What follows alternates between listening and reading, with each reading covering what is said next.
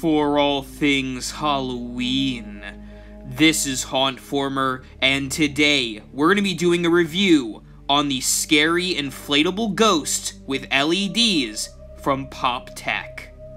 I ordered this inflatable about a month ago on Amazon's website. It cost about $30 to $35 on there. And this is a 6-foot standard inflatable ghost that has a variety of different LEDs inside of it.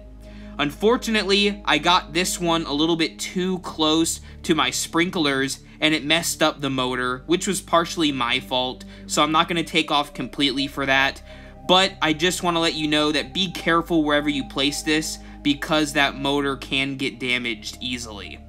This would be a great prop, actually, to have inside in your home. It'll really liven up a spooky scene, especially with those bright LEDs inside of it.